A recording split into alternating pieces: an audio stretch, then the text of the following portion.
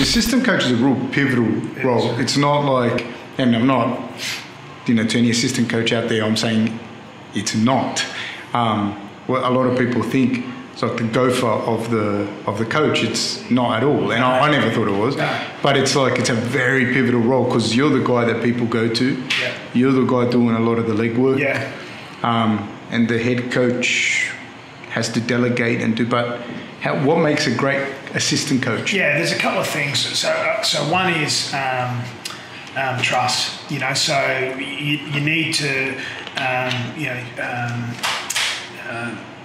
I suppose build trust in your head coach, to delegate to you. You know what I mean? Like I think all head coaches, should delegate, need to delegate different roles. So you need to earn the trust of the head coach. So that's the first thing.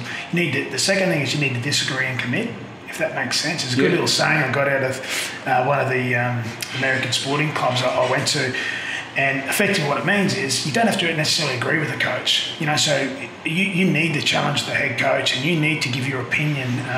But you know what? At the end of the day, the head coach makes the final decision. So when the head coach makes that final decision, you might have disagreed with it and you might have given your opinion, but you need to commit to whatever the decision the head coach has made. And I think that makes a good assistant coach as well. I think thirdly, assistant coach is really key in your club because they've almost got, I suppose, that rapport with the playing group, if that makes sense. A lot of players are sort of comfortable coming and sharing concerns or trying to use the assistant coaches to get better as players, you know what I mean? Often, players will see the head coach as the big bad boss in some ways, and it's not like that in every environment, but I think the assistant's got a really key role to play in building positive relationships between the staff and the playing group. So there's some really key things. I think the other one is, and it's in whatever industry, work ethic. If you don't have if you think you just want, I see a lot of ex-players, a lot of ex-elite players, I'm sure you guys see it in your sport as well. Every day. They think, I know footy, and I was a good footy player, so I'm going to be a good coach because I know footy. But there's a couple of things that come with that. If you're not thorough with what you do and you don't have a work ethic, you're not going to make it as an assistant coach because it's long hours and the devil's in the detail, so to speak. So you've got to watch a lot of vision, you've got to review a lot of training sessions, you've got to be real well planned. And it's not what you know, it's what the players know, if that makes sense. So, it's how. Yeah. If I always think of coaching like this is like, if I know 10 units of football and you know 12, but my players, I can get them to know 8 and you can only get yours to know 3. Who cares what you know? Exactly. Yeah, it's not what you know. And I reckon there's a lot of, I've done a lot of research on EPL clubs, English Premier League clubs, and they, for a long time, went down the route of hiring ex-elite players as their managers. And they were good, very elite players, but they didn't know how to manage people. They didn't know how to plan. They didn't know how to review. They didn't know how to give feedback. Because when you're a player, if I'm a senior player and I say something to the rest of the group, the players will listen. But if you're an assistant coach and you don't know how to help the players will stop listening, if that makes sense. Yeah. You know what I mean? So, I think, I see a lot of players come to the role, or ex-players come to the role thinking, it's great to be involved. We train for an hour on the field and, they do their gym and then we're home by lunch. It's not like that. Like the staff here, I'm in every day. I leave home every day, 4:45, 5 o'clock at the latest. I'm here by 5:30 at the very latest. Well, Peter Janel and Dave Ferner, who are my assistants, they're coming in, if not similar time, 15, 20 minutes later than me. And then we all leave here about 6 o'clock, 6:30 of the night time. You know what I mean? So they're long days. There's a lot of detail on what you got to do, but that's what you got to do to be successful. And I've had pretty good mentors along the way. Like Bellyache and the crew of guys I worked with down at the Storm had an incredible work ethic, but they were very thorough. So it wasn't work for work's sake. It was very detailed. There's some I was really lucky that I've had some good mentors. What makes a good head coach, a great head coach? Well, that's a difficult one for me to answer. But you've had some good ones. I've had some really good ones. I'm sure you've had bad ones. We don't have to name them. But so Craig Bellamy. I mean, everyone obviously knows who Bellyache is. So the things I saw in him were there's a couple of things. One, he had a terrific work ethic. Like he's very thorough. Like you talk about being detailed, he's very detailed, particularly watching the opposition, what trends are going to come on the weekend. I know he had with pattern recognition. Yeah, pattern recognition, trends. Yeah, looking at trends. He's very, very thorough with his trends. But you know what? He cared. And I'll show you a little example. And I remember this. And I'm sure you've had it with some bosses that or coaches that they've lit a flame in you that you want to do. You want to go that extra mile. In business world in America, they call it the discretionary effort.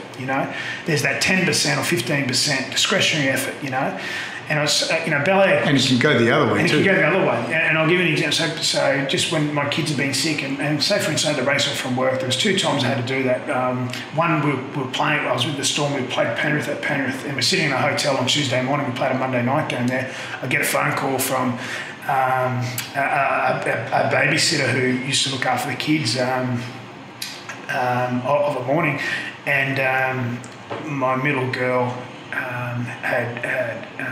had a fit, and I'm thinking, shit, I've got to get back to Melbourne. So the club straight away got me on the next flight. I get back there, she's in hospital, and everything was okay in the end, but it gives you a big fright. Well, that night, Ballet gives you a call. Just how's everything? Make sure you take as long a time off that you need, you know what I mean? That's your priority.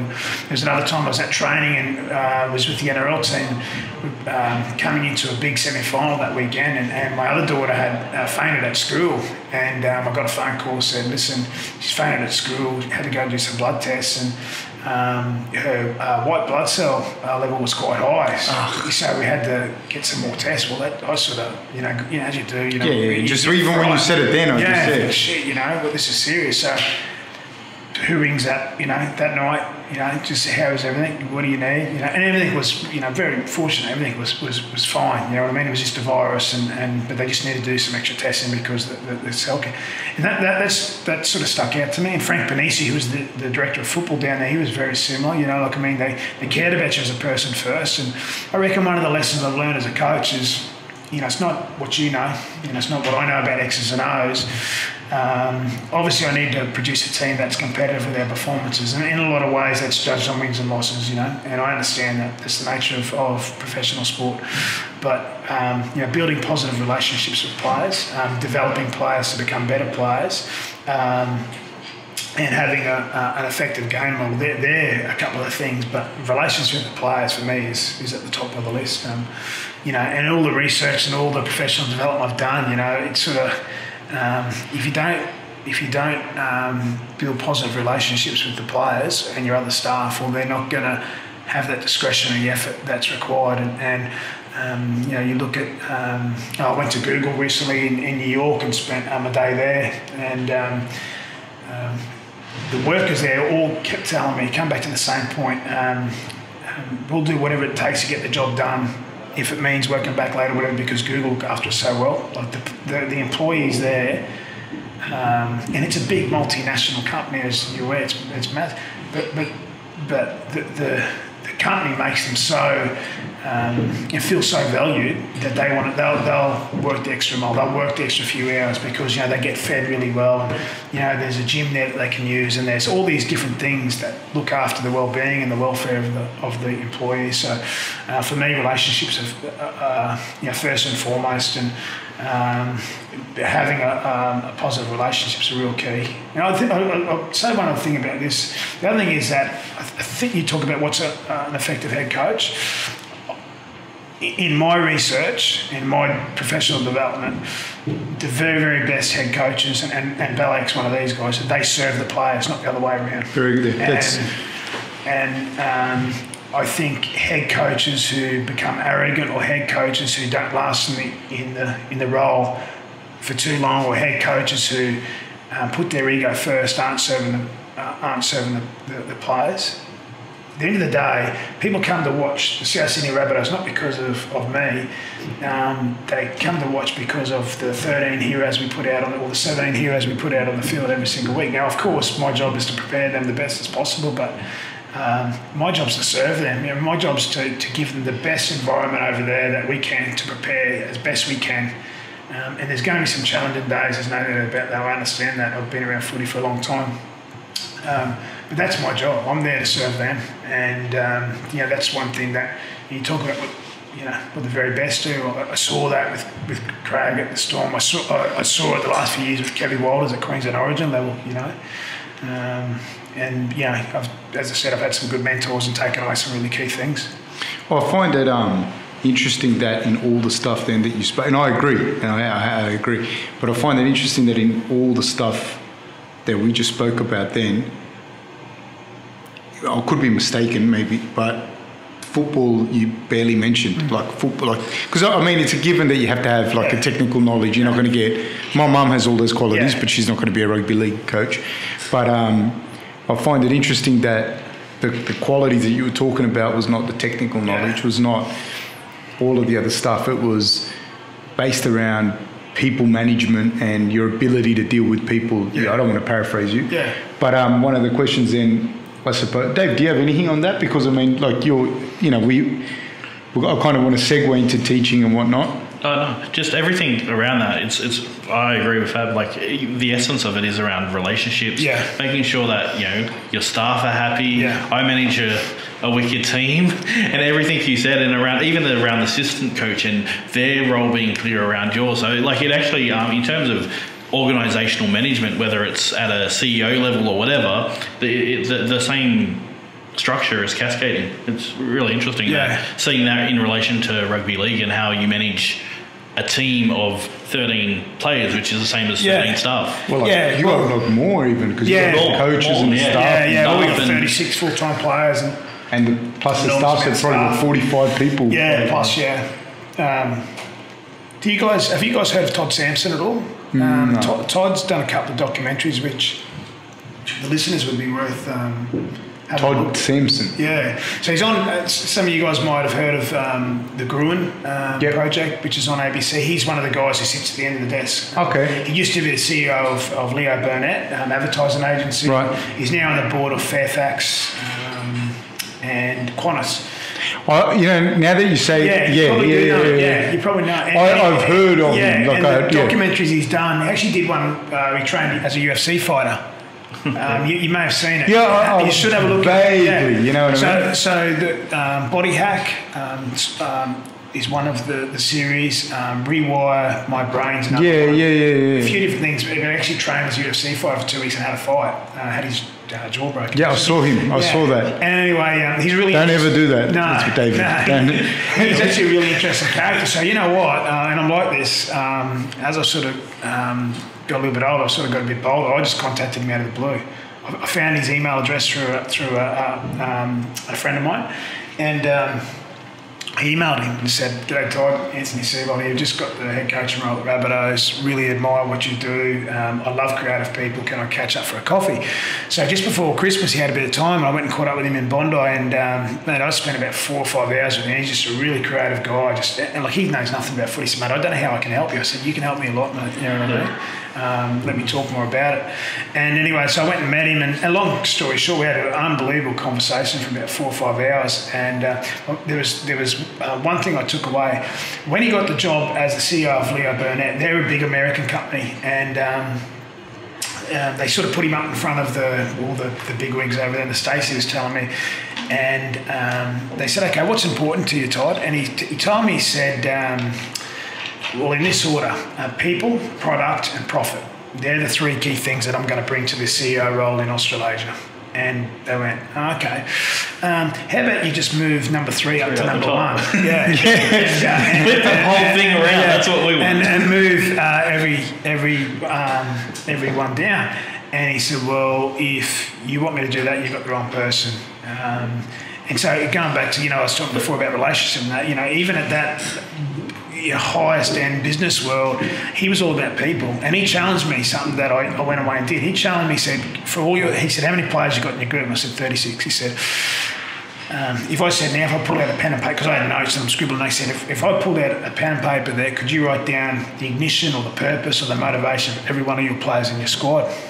And I went, he put me right on the spot. And I said, "Shit, mate," I said, "I reckon I'd probably be really confident for about 10 blokes Which is good, man. Yeah. No, so you even have that? Yeah. But honestly, to have that for 10 people, no, I thought out of the 36, I was, you know, and he said, well, you got 26 blokes who you work with, who you influence, who you need performing at their best for you, that you need to get to know better. I mean, shit, you know, like he put me on the back foot a little bit. So one of the first things I did after that, I met with every player, and I already had a plan to meet every player with what I call an IPP, which is an individual performance plan.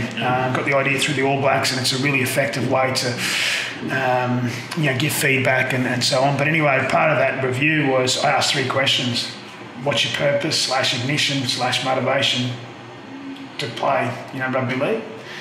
What's going to be a challenge for you, and what can I do for you as a coach? So how can I serve you for you to get better? And they were the 3 questions I asked, and it was one of the most productive. It took me a week to get through all 36, as you'd appreciate, because we're training as well, and we had our own video reviews and whatever else. But it took me a week to do all 36 players. But it's been the best thing that I've done so far, because I've got to know what Fab, what your motivation is, what's going to be a challenge for you this year, and then what you need from me.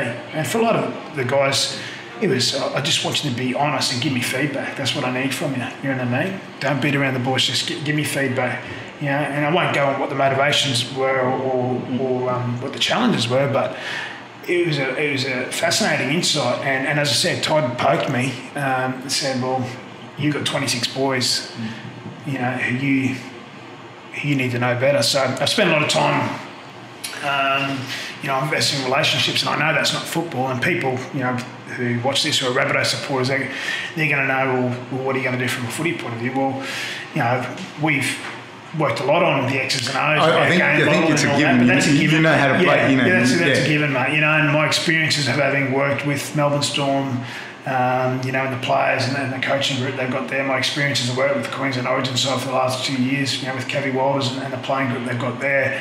I know footy, but me knowing footy and being able to coach footy is not, going to give us a better season. But if I know the players a little bit better and know what motivates them individually and what challenges they've got and what they need from me and how I can serve them, then we're more of a chance of doing better things this year, in my opinion, in any case.